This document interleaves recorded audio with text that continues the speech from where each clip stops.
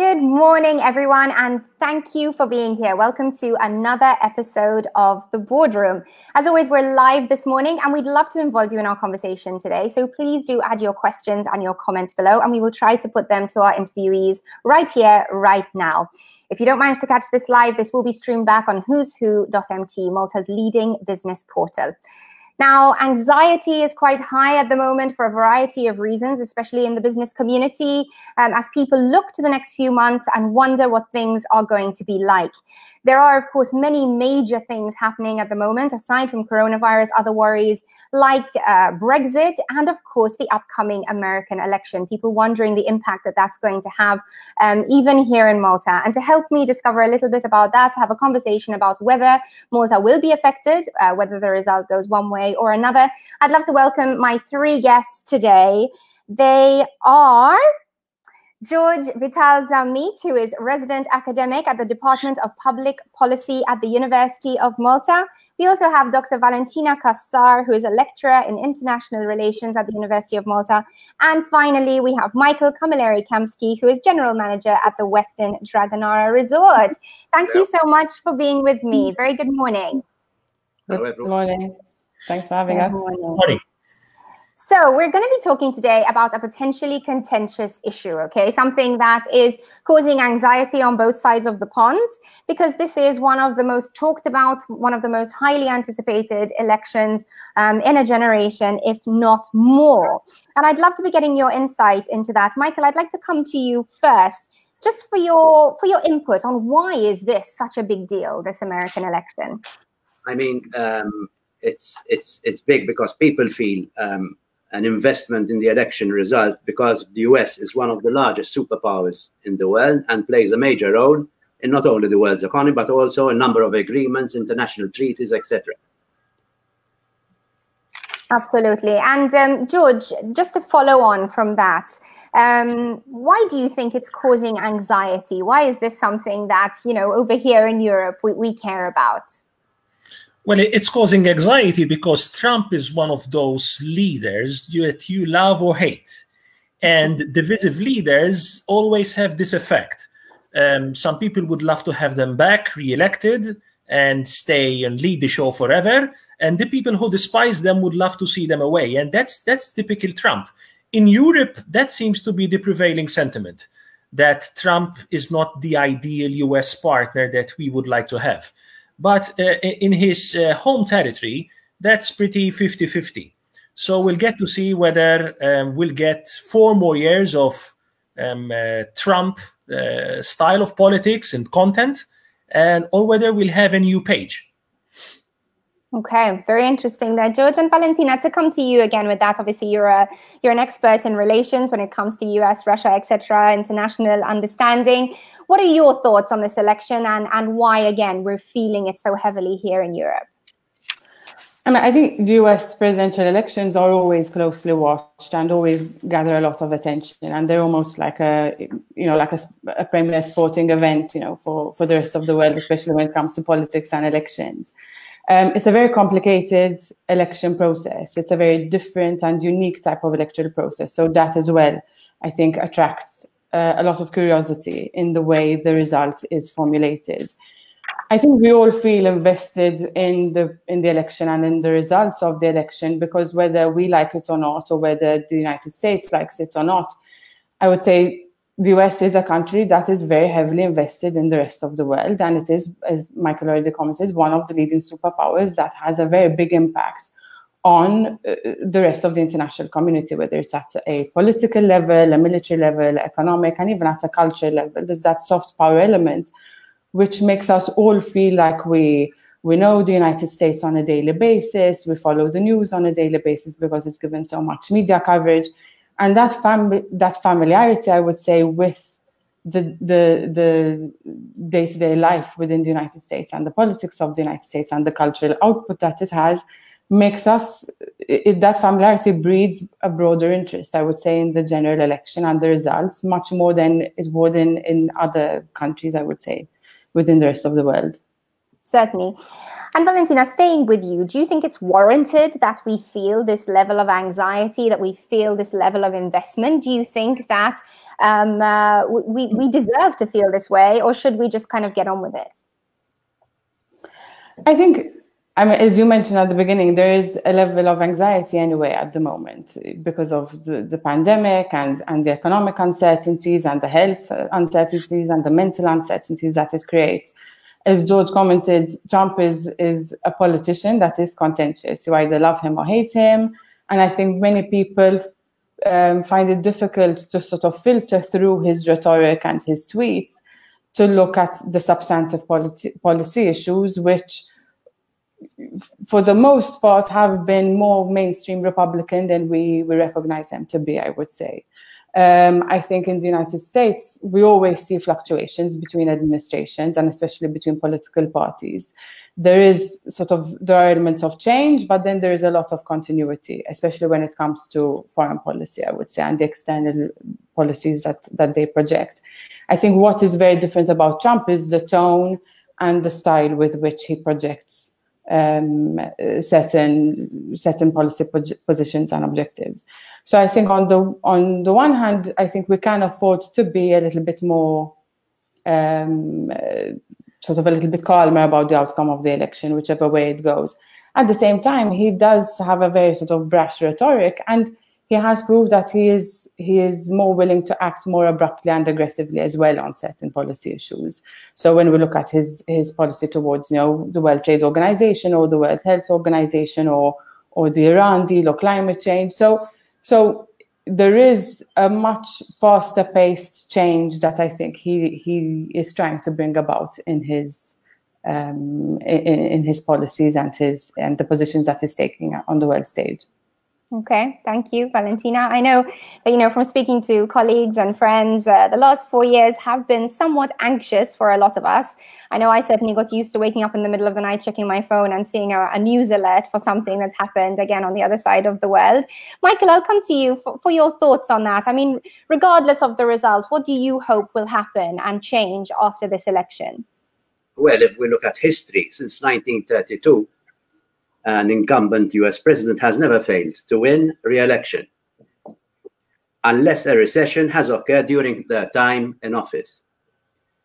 Regardless of the result, I hope to see a more prosperous and united America than the one we are currently seeing.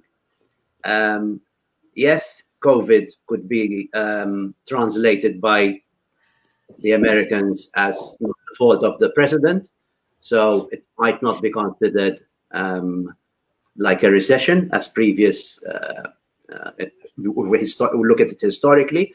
And therefore, I think there still stands a chance that he might bridge this gap that still stands between himself and Joe Biden. And how does that make you feel, Michael? How does that make you, what thoughts does that bring to mind?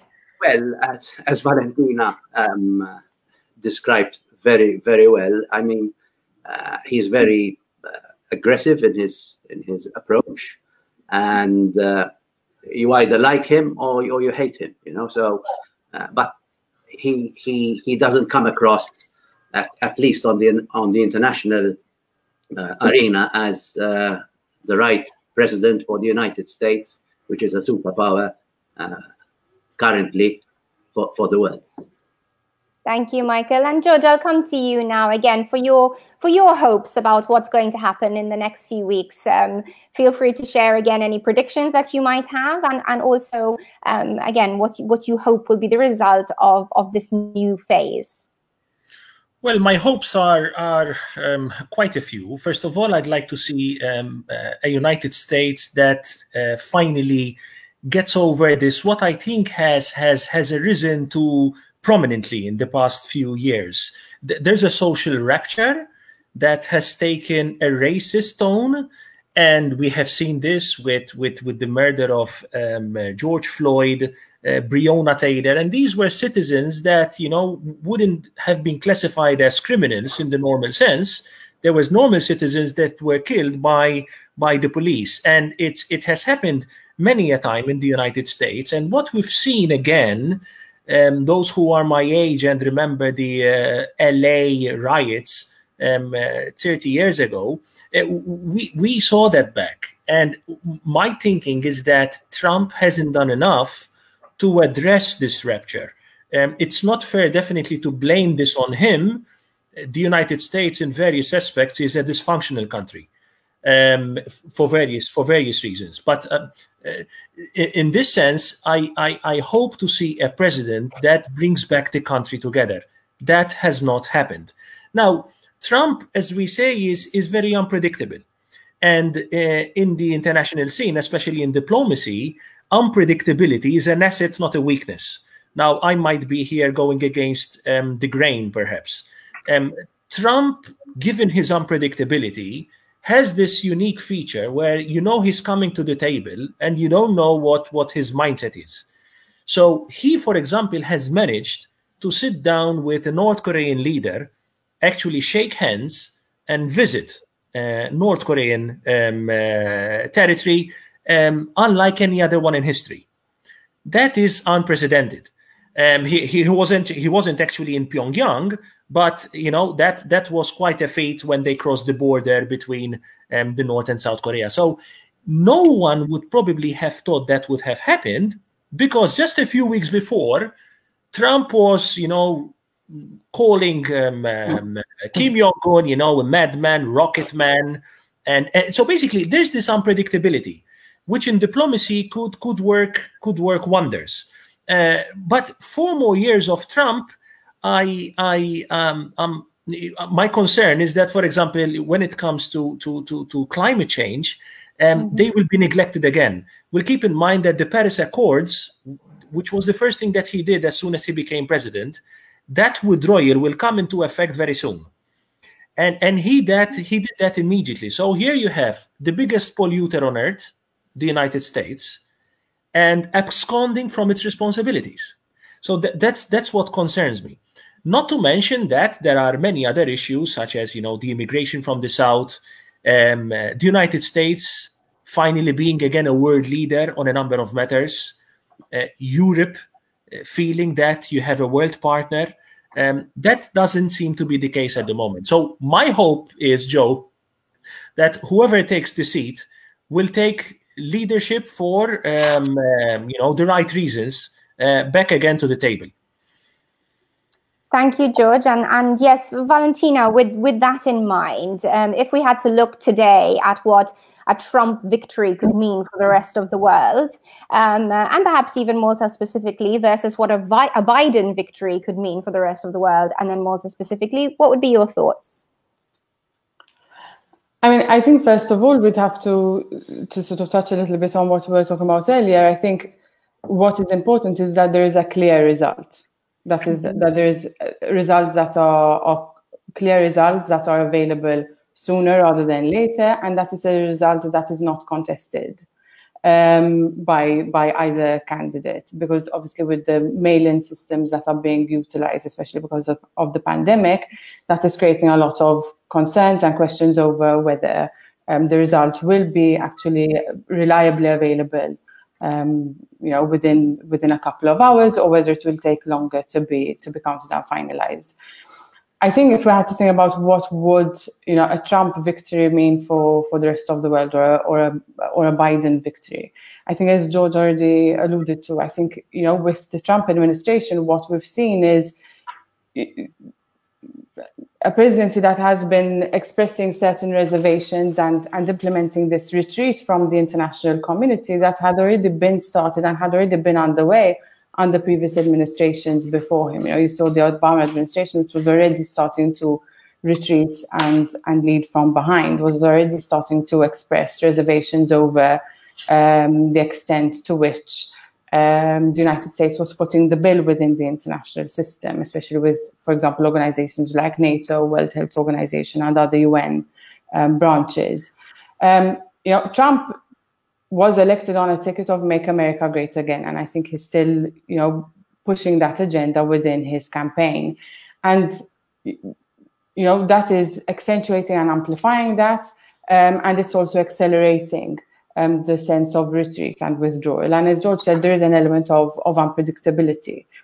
In a second term of office, presidents tend to be a little bit more pragmatic once they're re-elected, because they don't need to concern themselves with their own personal re-election, though they obviously keep an eye on the fact that their party is contesting subsequent elections.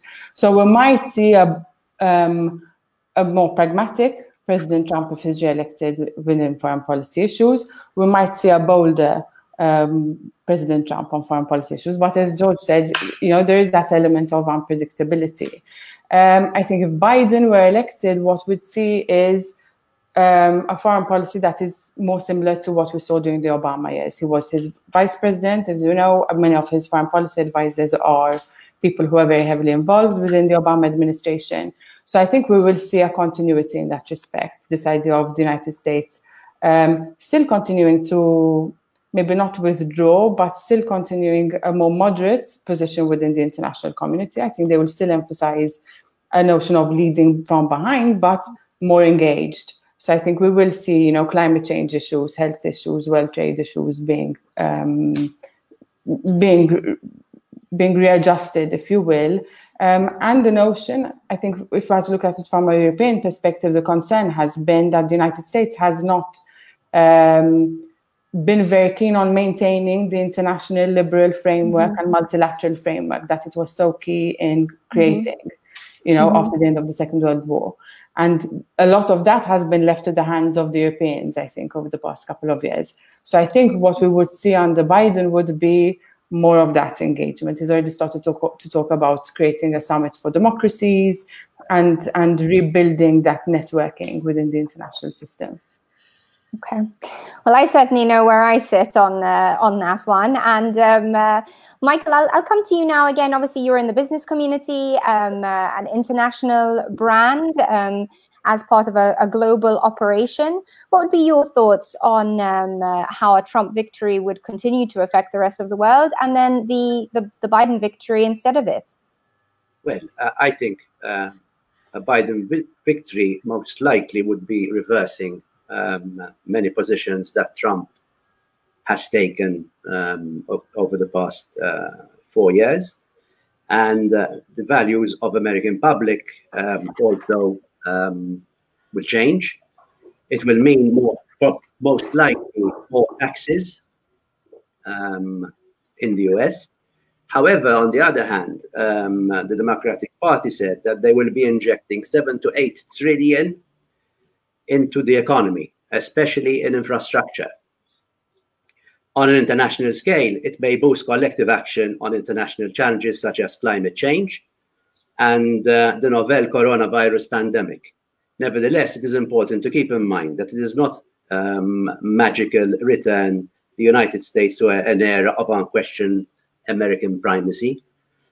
On the other hand, Trump victory looks unlikely. Although it looks unlikely, we shouldn't rule him out as yet. If one recalls in 2016 elections, Trump was in a similar position that he is currently in at the moment. However, the exposure of Hillary Clinton's scandal was enough for voters to lean in the direction of her opposition. Nevertheless, a Trump victory would give us more of the same as we have experienced to date, if not more dramatic, being his last term in office. I see. Okay. Well, thank you, Michael. And George, I'll come back to you now for sort of your thoughts on the current administration and international relations and trade. I mean, currently, would you say, how do you think things look differently under Trump than they did 4 years ago under Obama? Well, I think Trump should be given at least the benefit of being a president that had this pandemic, and that's not unlike any other leader in the world. The problem with Trump was his attitude, his bullish attitude at the beginning, actually denying it, and I would say his reckless behavior to the day till yesterday. So till yesterday, Trump was actually posting on Facebook, it's him or his advisors. I think sometimes it's actually him, because you can see the content and the way he delivers the message. It must be him sometimes, where he's actually comparing his arrival at a rally with a helicopter, and you have, you know, swarms of people gathering without a mask, and he's mocking Biden actually for being at a, you know, at a mini rally with very few people who are keeping their distance. So this is the president of the United States actually sending the wrong message. Let's keep in mind that we have now almost 250,000 people that have actually died as a result of COVID in the United States this year alone in a few months. So that has been reckless to every extent. But you're referring to business here, Joe, and the business world and the business community is usually very attracted to a Republican administration. And the reason is very simple. The idea that the less things are regulated, the better. So the idea that laissez-faire capitalism needs less regulations, not more, needs less of the state and not more. And that is usually a Republican idea. What that creates, Joe, is a bigger gap when it comes to wealth. So the difference between the haves and the have-nots has actually increased in the United States. The number of people that have lost their private insurance, medical insurance, has gone up to 8 million, and 8 million more. So this is what usually happens in a conservative administration. Again, Trump is not new. This was the famous Reaganomics philosophy. So we would probably see that a business community, keep in mind that he reduced taxes for the super rich. Keep in mind that Jeff Bezos, the now the richest person on earth, hasn't paid a dime in taxes the past year. So this is what the business community wants in the United States. But that's a fraction of the population. Now there is an economic thinking behind that these people, by saving in their taxes, would use that money to invest in their businesses, which would mean more jobs. So that's the rationale behind it. That's the philosophy behind it. What has happened now is not actually that. So there have been thousands of jobs that have been lost due to COVID, and that in no way is Trump's fault. Trump's fault is actually in you know, providing a sense of comfort by the people that things are going to change. I need to say this because Michael actually referred to this in his opening piece. Jimmy Carter and George Bush Sr. failed to get re-elected. Now, Carter was in a recession, so he's right there. George Bush, probably not, although the beginnings were there. But George Bush had a very, very successful presidency, probably one of the most successful presidents ever. But he failed to re-elect it. Because on the other side, someone came, and it was Bill Clinton, and, you know, and his team had coined the phrase that it's the economy stupid. So the economy, again, Joe, you're right. This will play a very important role. And I think we have just a few more days, and people will definitely look at their pockets, and now thousands have already voted. So we need to say this. Thousands have already voted. And to an extent, the result, part of it is already cooked. We'll see in the next 2 days whether things can change the game. I have already seen something yesterday that might be a game changer. What happened in France the other day, although it happened in France, it happened in Europe, Trump has already, you know, played a card, you know, and this may play to his advantage. Let's keep in mind something which you didn't mention. The leader of ISIS was actually, you know, eliminated during the Trump administration. So that's a feather in his cap, which he might be willing to play again in the next 2-3 days. Okay. Thank you, George. Lots of insight there, and lots of things that we might not have thought about. Actually, that is a one to certainly be thinking about. And Valentina, if I had to come to you with the question about, you know, what have been the negative elements that we've seen to international relations under the Trump administration, and have there been any positives? I mean, as we were talking about earlier, you know, the Trump administration has withdrawn from and retreated the United States from several initiatives that, you know, the international community did not, I would say, react so favorably to, things like, you know, climate change, the Iran deal, and so on. I think he has been very assertive, as we know, with regards to trade, and being more assertive with not only competitors like China, which I would say is a policy that was probably well received within the United States, but also more assertive with regards to the trade relationship with the EU, and more assertive with regards to defense spending. And I think what that has done is has made the EU start to look more closely at being more strategically autonomous, and independent. And that's not necessarily a bad thing. That raises the profile of the European Union and of the European states, in not just in their own right, but even in terms of their mutual relationship with the United States, which is one that is not going to go away anytime soon. Another issue which attracted a lot of attention was the policies with regards to the Middle East. Even if we look at, for example, the Middle East Peace Plan that he launched, that obviously got a lot of criticism because of the fact that it was a peace plan that was signed on by the Israelis and not the Palestinians. So that has been very contentious. But this is an area where most presidents try to put their stamp on, but are never particularly successful. But we also have seen some more positives within the Middle East. So looking at, let's say, the Israeli relationship with the UAE and Bahrain becoming more normalized, which has a lot to do with the Trump administration. Many of his advocates will say the fact that Trump has not increased or engaged in new wars within the Middle East has been a positive. So there are aspects which have been concerning, but also aspects which have been more muted, I would say, in his projection of foreign policy. Okay. Thank you, Valentina. And Michael, I'll come to you now just for your thoughts on going forward again in the business perspective. Particularly, again, you are part of an international brand. Do you see things being very different between one outcome and another, especially when it comes to how this could affect American brands in Malta? Well, personally, I think that the current administration has created many difficulties for international trades when it comes to the US. However, this should improve with a Biden victory, as the chances are that there will be a more open international relations and trade with the rest of the world. Many of the American trade and international relations have significantly weakened under the current administration. A prime example of this is the relations with China, one of the world's economic superpowers.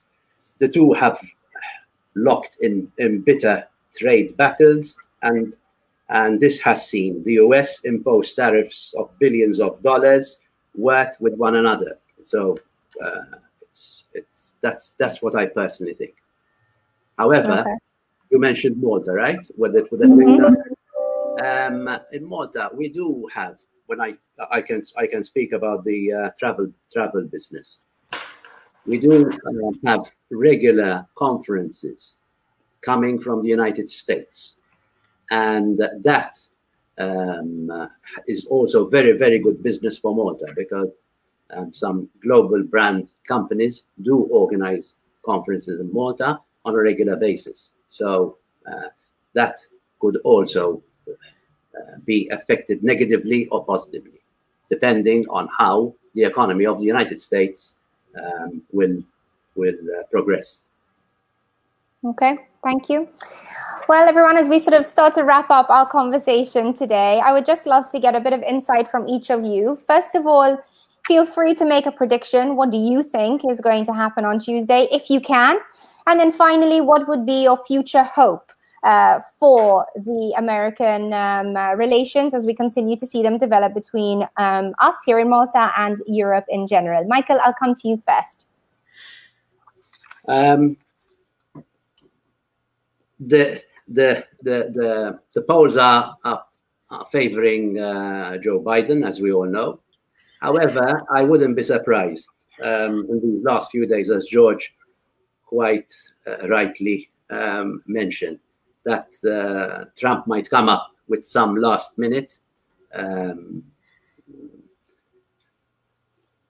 action, which can really get him at par with Joe Biden. And if this is the case, that would be not good news, because it can stall the situation. The election result can go up to the Supreme Court. It can take 6 months, and the whole thing will stall. And if the United States stalls, the whole world will stall with them. Yeah, but, agreed. Most likely, I have a tendency that Trump will finally make it. Okay. Okay. Thank you, Michael. Appreciate that. Valentina, what would be your prediction and your hope? I think in terms of prediction, I'm erring on the side of caution. I'm not overly optimistic that the polls got it right this time as well. I think we might still see, I think even though a lot of effort was made to correct the polling and data gathering systems to be a bit more fine-tuned, and there is a wider margin and a different type of margin that we're seeing between Biden and Trump that there was between Hillary Clinton and Trump. I still think that it's not a result that can be taken for granted in his favor, because it's a result that boils down to a couple of states at the end of the day. And these are the states that will determine the outcome of the election results. So, the national polls don't say much about what the outcome ends up being. I think in terms of foreign policy, I would be optimistic that there would be perhaps a more sort of balanced approach even if there was a Trump re-election. I think in terms of relations with Malta, I think we are lucky that we have always enjoyed consistent and very steady bilateral relations with the United States, irrespective of who was in government, whether that's in Malta or in the United States. So I am sort of cautiously optimistic about the bilateral relationship. But obviously, as Michael mentioned, the economic uncertainty within the United States has a ripple effect over the whole entire international economy. I think what I am looking forward to is